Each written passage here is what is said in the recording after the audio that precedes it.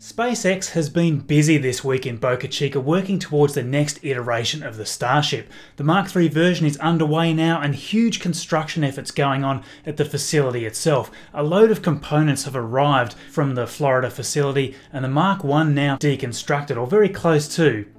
We've heard a lot more about the Falcon 9's mysterious second stage performance tests from the CRS-19 mission, where an unexpected drone ship landing took place instead of the typical return to landing site. Now, some interesting new information as well on Starlink, and new tests underway with a satellite in the next batch due to launch soon. And finally, some quick updates on Rocket Lab's Electron rocket, which are certainly newsworthy. Loads to cover today, so let's get stuck into it. Down the ladder now. Now, although we can't yet see a new set of stacked rings for the Mark III Starship in Boca Chica, there certainly is a massive amount of work going on. There's been loads of deliveries coming in lately, and some beautiful footage here taken by Lab Padre shows a great shot of the Go Discovery vessel arriving at Boca Chica to deliver cargo shipped down from the site at Florida. This here is a new bulkhead that was constructed at the Coco facility, and also a bunch of new steel rolls arriving on the ship here as well. Along with this, we can see two of the massive test stands, and of course we saw these test stands at the Florida site from John's footage around a month ago. Then we saw the stand disappear in one of the more recent videos. Further deconstruction of the Mark I vessel occurred this week, and they were, well, let's say, pretty brutal about it. What do you think? We're likely to see some of this steel recycled into a Cybertruck. I think Tim's hanging out to buy one, Elon, so, you know, make it happen.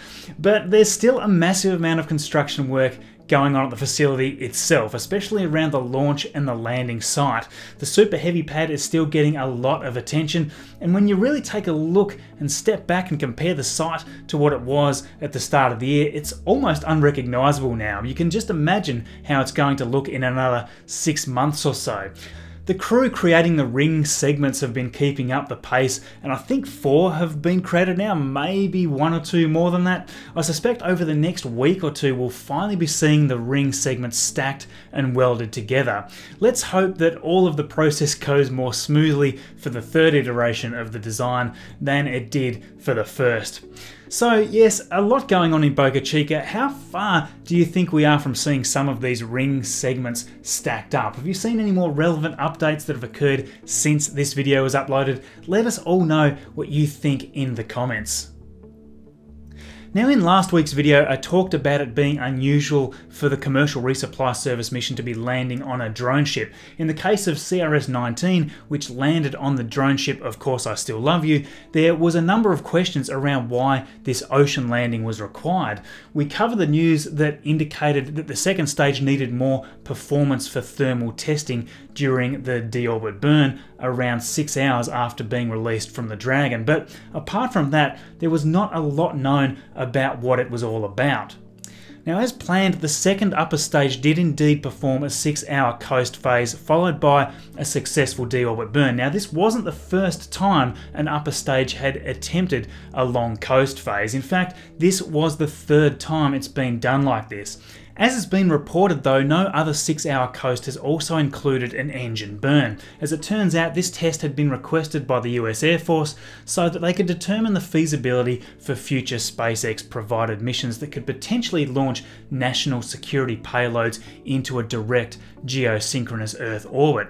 A SpaceX official early in the week reported that SpaceX engineers added baffles to the second stage tanks to help stop propellant from pooling on the tank walls. The Falcon Heavy Space Test Program 2 mission back in June of 2019 was, of course, a Department of Defense mission managed by the US Air Force, and that was certainly one of the most, if not probably the most challenging launch SpaceX has completed so far.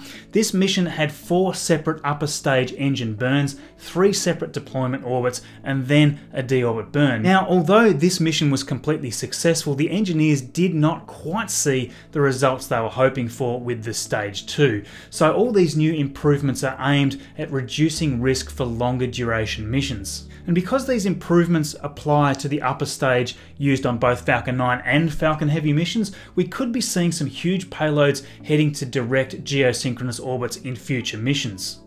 Now, a geosynchronous orbit is an orbit much further out than SpaceX's vessels generally travel. It's essentially an orbit that allows satellites to match the Earth's rotational speed.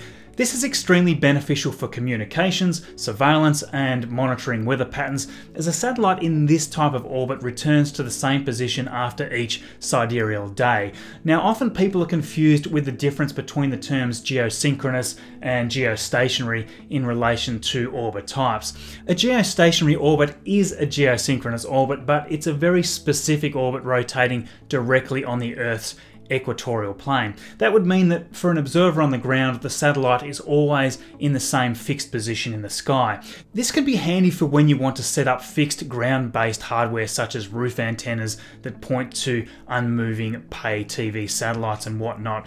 Geosynchronous orbits though can sit at any inclination, and so for a ground-based observer, these can move quite a lot during the course of the day, and they can therefore be positioned in quite interesting ways to achieve all kinds of goals.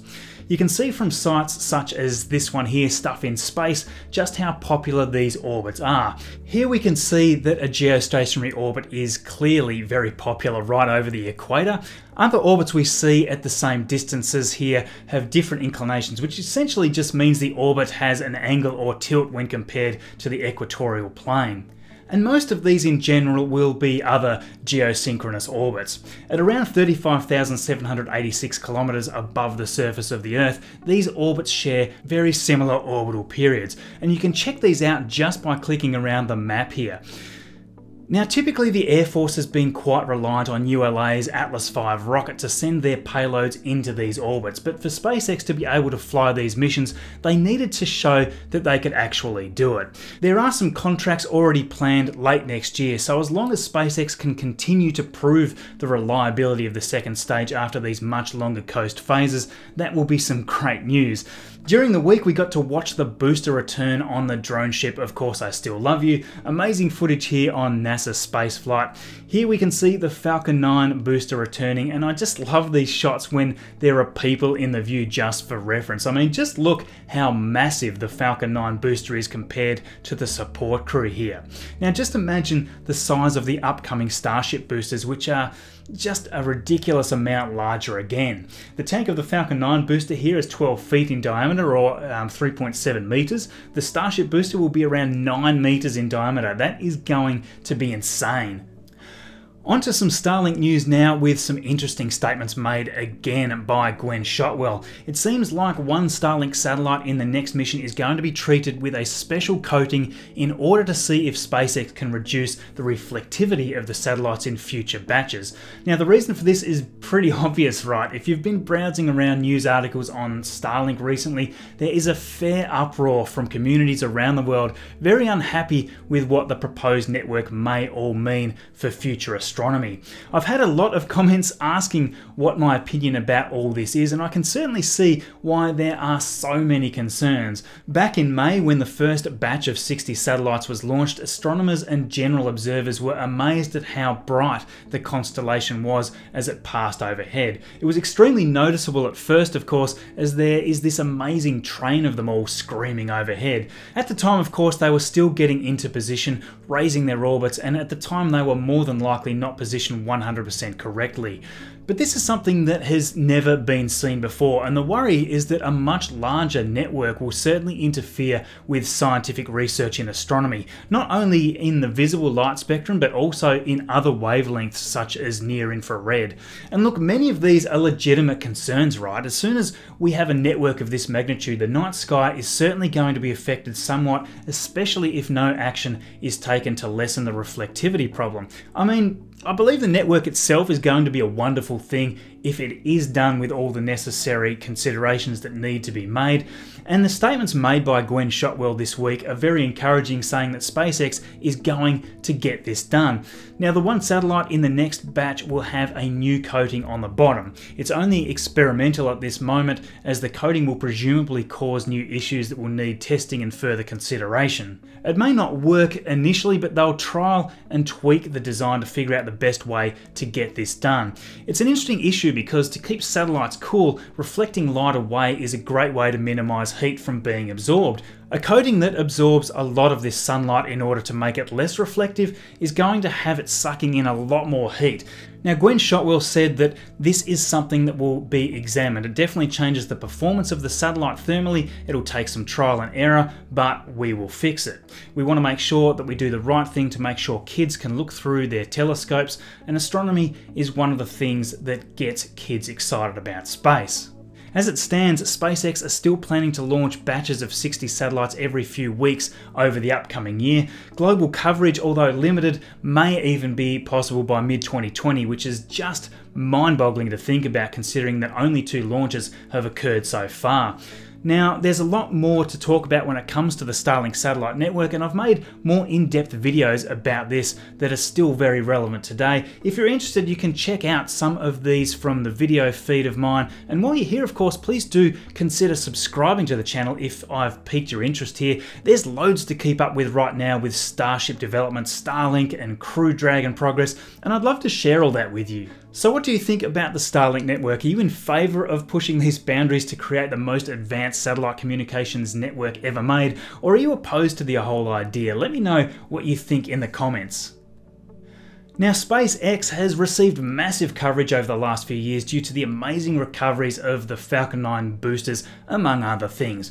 Rocket Lab are working towards reusability as well now, of course, and last week they successfully completed a guided re-entry of the Electron vehicle's first stage, and they've announced that this stage made it back to sea level intact after a guided descent. As part of their recent upgrades to the Electron's first stage, there's now better support for reusability tests such as guidance and navigation hardware to gather more information while the stage re-enters the atmosphere, and it's also now equipped with a reaction control system to help control the booster during descent. Now, the RCS system successfully flipped the booster around 180 degrees for the descent, and it remained dynamically stable for the re-entry, keeping the correct angle of attack. The stage was successfully slowed to less than 900 kilometers per hour by the time it reached sea level and disintegrated. Now, the next step next year is to attempt a full recovery using parachutes deployed from Electron's first stage to allow a soft water landing. After that, of course, the plan is to catch the boosters right out of the air, which I just can't wait to see. Now, I know most of my audience here is all over SpaceX, but Rocket Lab is doing some incredible stuff, and there really are some very unique benefits to Rocket Lab's technology, as well as the unique launch location in New Zealand.